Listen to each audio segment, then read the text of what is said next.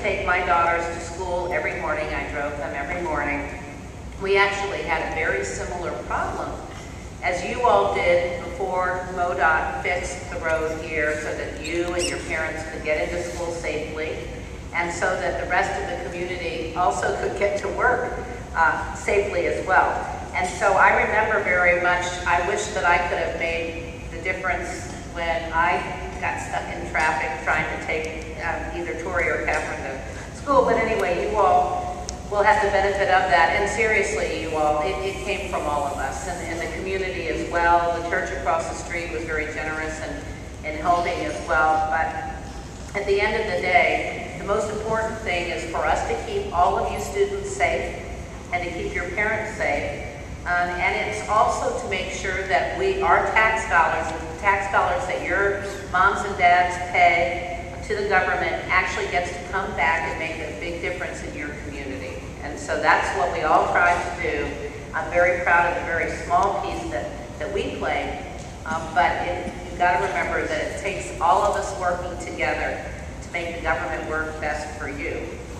It doesn't always work right for everybody, but in this case it did. And so I'm proud to be here and very excited for this moment when we will cut the ribbon. Are we going to cut the ribbon outside, or?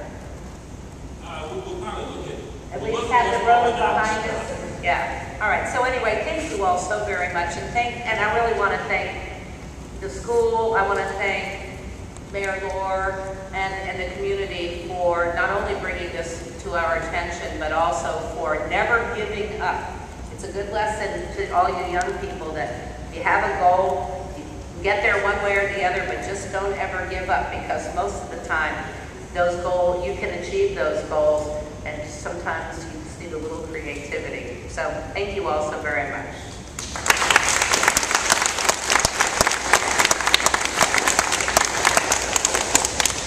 Representative, thank you, and don't be fooled. You know, we are so blessed, so fortunate in Southeast Missouri to have to be represented in Washington by Representative Joanne Emerson. You know, sometimes we think at home that's kind of where the front line is, but you know, there's a front line in Washington that has to defend and make sure things go right, and we've got a great representative here in Washington. It helps us.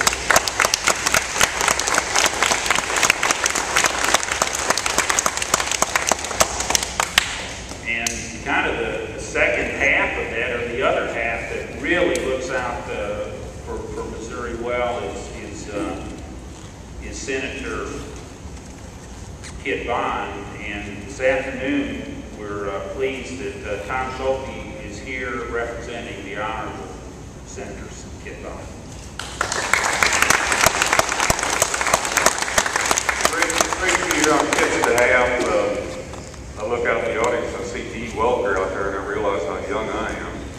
And then I look at these kids out here, and I think, you know, multiply their ages times 3, and that's how long I've been with Senator Bond. It's 24 years. I think y'all are about 8, is that right? 8, 9? Huh? 9? Okay. My addition was wrong, or multiplication. Anyway, when I started with Kit, Missouri was getting 76 cents back for every dollar that we sent to Washington. That's changed a few years back when Kit took his leadership in infrastructure and transportation and wrote the new highway bill, and Joanne fought on the House side. We're now getting $1 for every dollar we send to Washington. Projects like we have today aren't created in Washington, D.C. They come from local people. So that your dollar in Washington that comes back to Missouri is spent in the right manner. In 1994, the Missouri Department of Transportation took a real strong leadership role and developed what they call Transportation Advisory Committees. See Ron Steelman here with regional funding. We need to give them a big round of applause for a lady planning.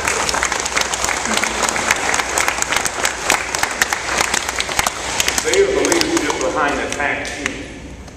The ideas that are brought to the table by the leaders in Cape Girardeau County and the surrounding counties are presented to MoDOT as priority projects. This is a priority project of MoDOT because of local leadership bringing it to them. It happened to be because of the leadership of Joanne, it got done quicker, and Kit was able to work on the Senate side to protect that money. But what today is all about is what was a local idea, just as Highway AD, the interchange, the new interchange between Tate and Jackson. Those all happened because leadership brought those ideas to Joanne and Kit. So we thank the local folks, Mayor, Scott, the school district, church, everyone involved, because it was an idea that started right here in Jackson, Missouri. So congratulations on this day. Thank you.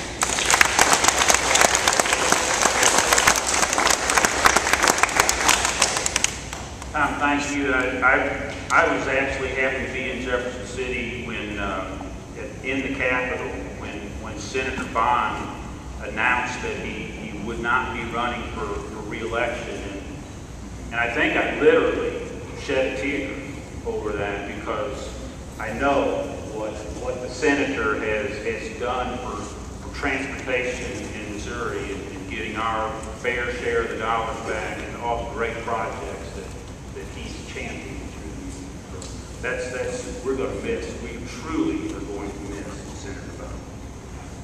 Our next speaker is from the Missouri State House of Representatives, our local state representative, and I've worked with Representative Lipke for the last 5 years and we've solved some issues and worked together to make things better, I think, in Jackson and Tate County, and I'm pleased to welcome the Honorable Scott Lipke.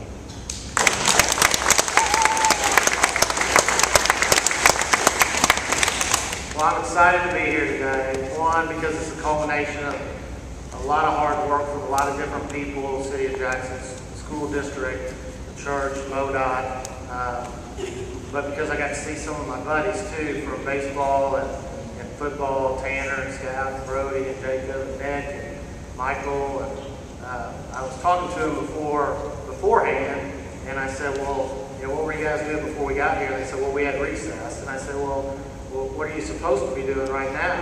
And they said, I don't know, but we're supposed to be learning something. So I'm not going to talk very long because I'm not sure how much you're going to learn from me. But really, this whole process, it's great to see it come to a close, or at least very shortly, because believe it or not, I've had a couple emails and phone calls about the traffic issue out here at South Elementary over the years. And I want to thank Bonnie Nolan and Dr. Anderson and Mark Shelton and the others that I've called about the issue that have been nothing but helpful to explain the issue to me, and as we tossed about different ideas about how the situation can be resolved. I've always felt very comfortable in the fact that we've got a great school at South Elementary. And it never was an issue of our kids' safety once they got to school, because we've got great administrators and great teachers. But there were concerns over time about the traffic situation. And I think now with this project coming to a close, we've resolved that. And I think we're going to see a marked improvement in parents being able to drop the students off and then picking them back up. And so when the stoplights get done completely, I think we can all look back on it and say that we can feel a lot more comfortable in our children's well-being and take some of those other issues out of the way. So I'm very excited about it. I look forward to the ultimate conclusion when those stoplights are fully functional, and hope that you kids enjoy the rest of your day. Thank you.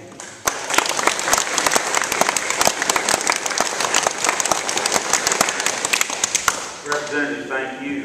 Our next speaker, I'll tell you what, the City of Jackson is fortunate to have Mayor Lohr as her mayor, because she certainly is. She certainly has a passion about the community, and a passion about wanting to make the community better for its citizens. And the City of Jackson is truly fortunate to have your Honorable Mayor Lohr as mayor.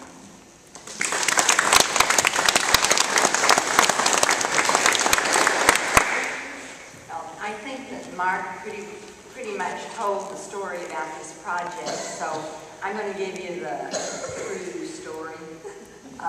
First of all, The reason that we were able to get this done and I say we actually, the contractor, in this short timeline is because of the preparation. We met for 2 years every month trying to decide what to do. With MoDOT there, Andy Meyer was there, I believe, at every meeting, and there's some other guys that were up there at many of the meetings. We've got our, right there in that row, Alderman Dale Rout, Assistant Administrator, City Administrator Jim Roach, Rodney Bollinger, Jeff Bollinger representing the school, and we had our police department there, and Paul was representing them. We met about once a month for 2 years to get this thing all together so that it would work properly. And then, two things about Joanne Emerson that I've got to tell you. First of all, thank you, Joanne, for not kicking me out of your office.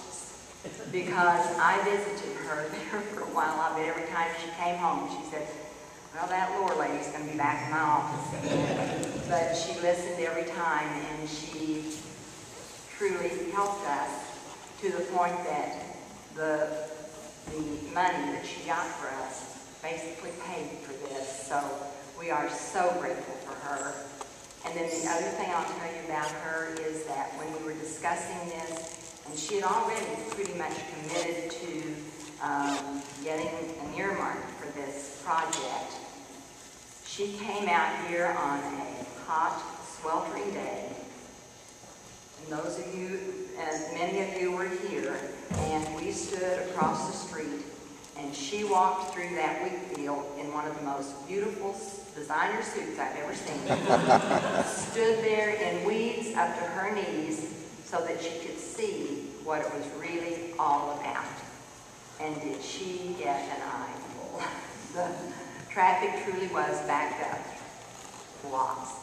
So we also appreciate that about you, that she was willing to come and do that.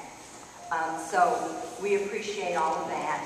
And then I did double check with the people that we actually did this project for. I asked them about it, and I got it confirmed right over there. And they said they really liked this project. They're the ones we did it for, so we are so glad that they and their parents appreciate this project. Thank you.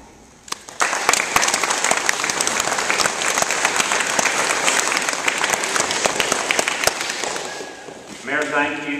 And our final speaker today, Jackson School District is certainly privileged to be under the leadership of Dr. Ron Anderson, who took the time out of his schedule and knew this was an issue, and truly, without working with the school and school being willing to look at their facilities and things that might be needed to be done on their facilities, and allow some, a roundabout on a school parking lot is kind of a weird idea, but to be willing to step out and move forward with that, I think shows the leadership that the Jackson School District has. So now, Dr. Ryan.